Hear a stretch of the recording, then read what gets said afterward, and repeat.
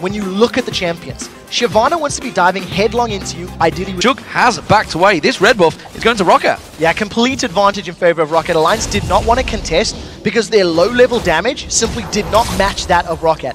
Nidalee and... 69. Oh, Shook like Xaxus is in trouble. Xaxus is in trouble. He's not going to be able to get away. He's going to flash away. Will the slow come down? Dragon Descent does catch him. Just tweaked him in towards that bushes. And that will be first blood for Wicked. Very well played. Wicked and Shook just landing everything there. Roccat pushed too far though. They're going to see Wicked come around the side. Nif does manage to flash. Hook on towards the overpower. The culling comes out, but Nif's taking a lot of damage. Shook comes around the side, does not get himself the kill. Nif goes down. Wicked, that ultimate is about to wear out. He can't go too deep with this one. The spear does come through.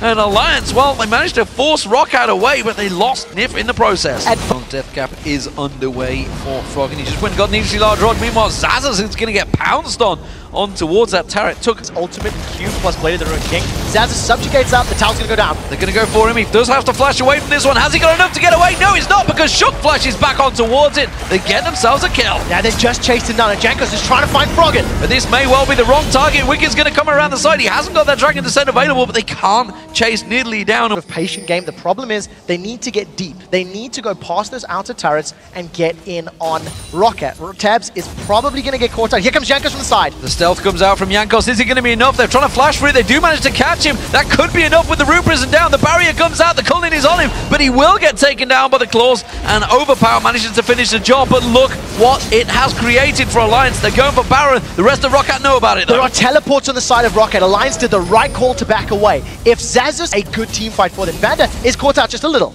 Froggen going aggressive. He has got that Brilliance pot used. The spear is not going to find his target on Vander. And now we do see Silver putting pressure on towards that mid tower. Vander's going to try and keep them at bay here. He gets pounced on. The damage comes through, but the spear does not. Shook instead flashes for it. He gets himself a kill. Salivar's the next focused target. Roccat did get themselves the mid turret. Can they get a bottom turret as well? The spear lands on towards Salivar. He has going to try and run away from this one. Froggen, he's going to chase the gap. He does manage to get another spear down. Barrier was enough to keep it away. Meanwhile, Roccat, they take down that bottom turret. Jankos is now caught out. Death Sentence did not land, and Jankos does manage to be the wrong time, the wrong thing to do. They do have Jankos coming down. They will have spotted Nif and Shook, but he's overpowered. They have no idea he's there. Teleport coming in. Xaxus is going to join the party. He teleports onto the minion. It's going to be a 3-on-3. It's a melee, but Froggen's going to join the party as well. Nif gets a play on towards Jankos. They're going to try and focus him. Not really the right targets. Instead, Shook gets focused. He's the tankiest member of the team. The rocket doesn't quite land. Xaxus does finally get in there. Nif's going to get caught out. He actually takes the Death Sentence into the fight for some reason.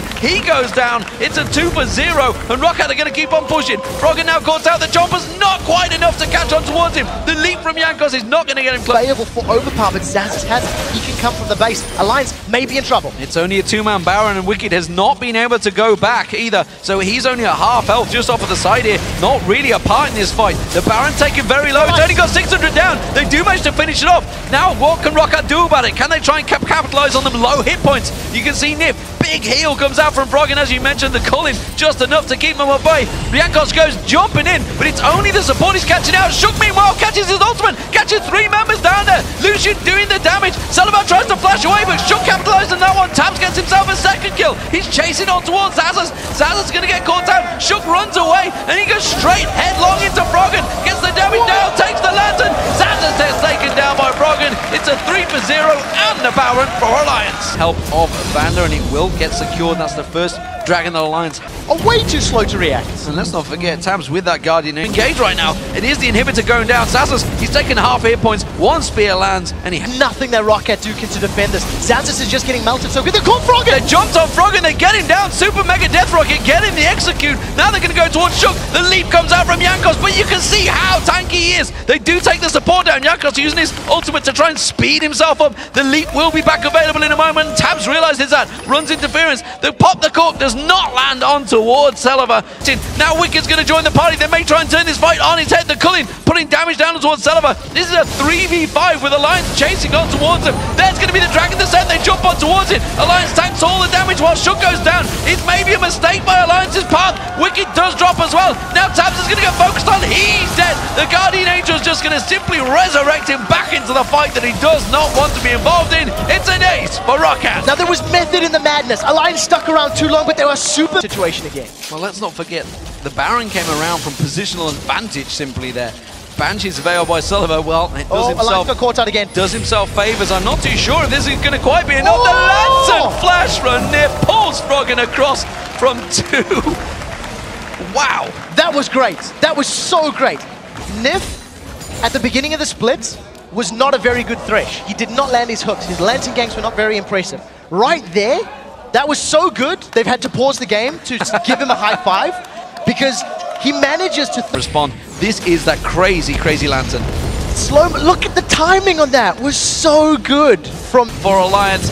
This surely could signal the end for Roccat. They knew they couldn't defend that one. Catches a spear, loses half his hit points from Froggen. And I think this is what Alliance need to keep doing. Oh, they've caught Sullivan! Oh, that was a great death sentence onto Sullivan. The Wicked dives in there. Wicked's going to go down, but it's going to be the price of the AD carry. No, Wicked almost getting away. Shook taking a lot of damage. There's a good focus here from Roccat. They're going to get on towards Nif, but look at Tabs. He's just clearing up in the background. Gets on towards Overpower. One more shot, not quite enough. He does. He gets it. He takes down the mid laner. An Alliance with 4 members alive could finish the game right here. They can finish the game. They've got. They're going to take their 7th win on a row and equal Fnatic's crazy streak. What a turnaround it has been for Alliance. Matched Fnatic's win streak for the spring split of 2014. If they win tomorrow against SK Gaming, they will match Gambit's win streak from last